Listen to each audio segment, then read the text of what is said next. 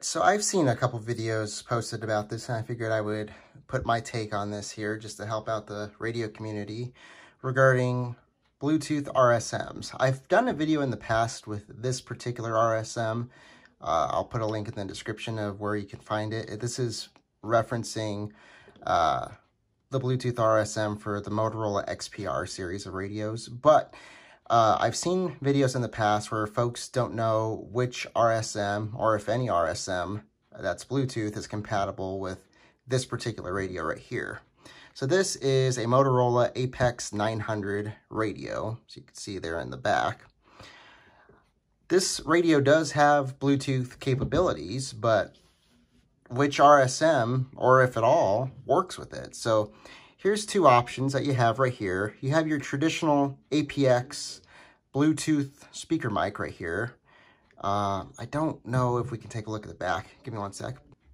So if we take the battery off, you can see the model number PMMN4095A. So this is a very common Bluetooth speaker mic that you'll see used amongst public safety officials, police officers, and such. And I had used this particular speaker mic myself at work for several months, and it's a good RSM. But does it work with the Motorola APX900? And the answer is no. So I brought my APX4000 along for this demonstration. So take a look at the back. APX4000. You can see on the upper right corner here, there is a blue dot. This RSM here has a blue dot. So any RSM with the blue dot is capable of any radio that has the blue dot. So 4000s, 6000s, 7000s, 8000s will work with this. So for example, we'll turn this on here. I'll just scroll over to Bluetooth. We'll just make sure that's on, which it is. You could see that, so we'll exit that. I'll go ahead and turn on this RSM here. And what I like to do whenever I'm pairing a new RSM with a new radio, I like to reset it. So what you do is you hold the power button and the push to talk simultaneously, and then you'll hear the following voice prompt. Motorola Solutions, power on, cleared. Touch blue dots together to connect. Okay, so after you get that, you can take any radio with the blue dot and... Connecting. Connected. All right, so it's connected there. So the reason why that's not coming through is I'm out of range of this particular ham radio repeater. But yeah, so this will work with any blue dot Motorola radio. But again, this video is about the ones that don't have the blue dot, the APX900 for an example. So let me show you what happens if you try to pair this with the APX900. So give me one sec. Okay, so resuming here. I have the APX900 turned on. I'll go ahead and scroll over to BT. Select that, and you can see the status is on. So we're going to go ahead and scroll down with the radio here. Device is connected. There's one paired, 0 connected. I'll show you that here in a second. Bluetooth speakers off. That doesn't matter much. Apex friendly. Friendly name, Apex radio. Search devices is what you need to do eventually to pair this radio with an RSM. But we'll go ahead and turn this blue dot RSM on. And we'll clear it. Motorola Solutions, power on, cleared. Touch blue dots together to connect. So if you try to touch them together, or anything together, I mean, there's no blue dot on this radio. This is a similar body of the XPR 7550, so there's no blue dot. All right, so if we go to search for devices, we'll go and turn that on. It's going to search, but over time, you're not going to see this particular unit pop up. I mean, you got this one right here. That is not what we're looking for. So anyways, that's about all you have for this. So this particular RSM will not pair with the Apex 900 radio. So I'm going to go ahead and stop the search and go back to the home screen. So we'll go ahead and turn this off here. Power off.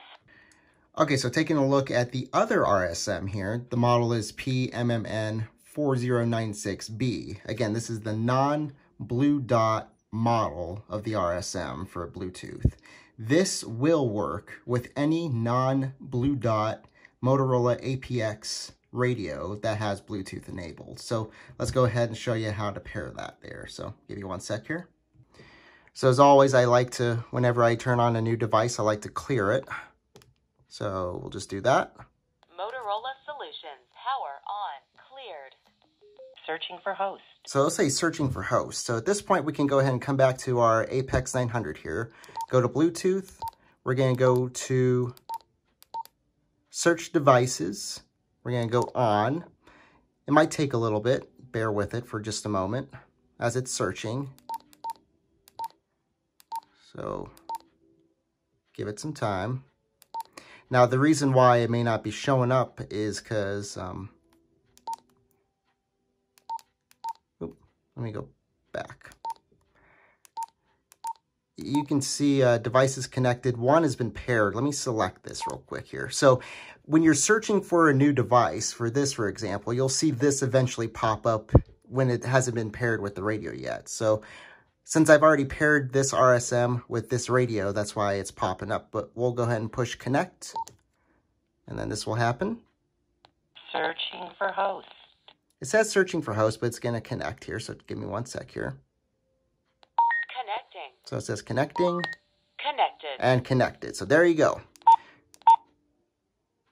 Oh, hang on. Let me just get out of that. All right.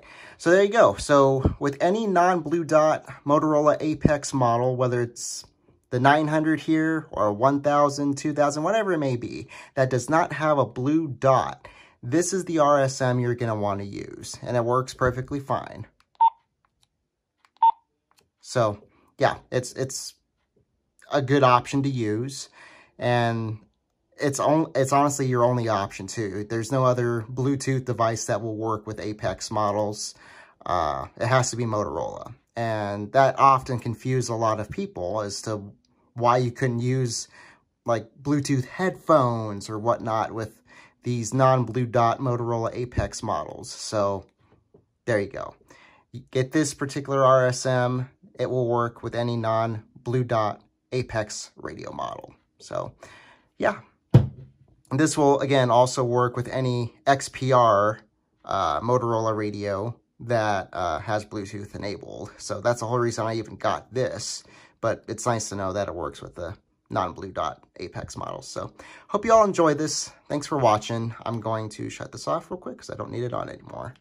Power off. And you can see it's disconnected now. So anyways, there you go. I hope this video was helpful for those of you who may or may not have known what to do with Bluetooth options for non-Blue Dot Apex radios. So hope this was helpful. Thanks for watching. Stay tuned for more videos, and take care.